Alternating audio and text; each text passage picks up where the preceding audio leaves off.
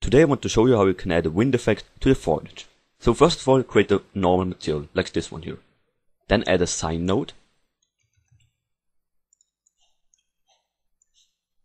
And a panel node, so type in pan and add a panel node. Now connect the panel with the sine and the sine with the verb position offset. Now at the panel we can choose the variety of the wind and how strong it should blow. So for example, when we type in at the first value, for example 0.4 or the 0.5, and at the second one 0.9, then you can already see our texture moving around. So click on to apply, and now we can try it out. And you can see we already get a pretty realistic wind effect. But there's also a second way how we can do that. So just go into the material editor again, delete those here, and then up here type in wind. Then add the simple grass wind node, connect the result with the verb position offset, and now we have to add two constant vectors. So type in con and add 2.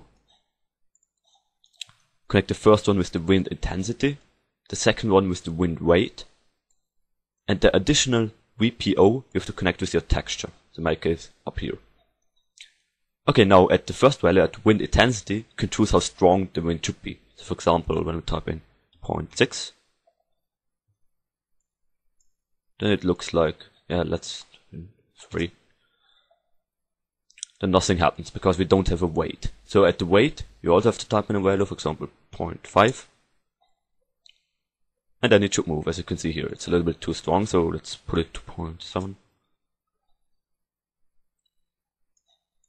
Then it gets better. So just have to play around with these settings. Okay, now let's try it out.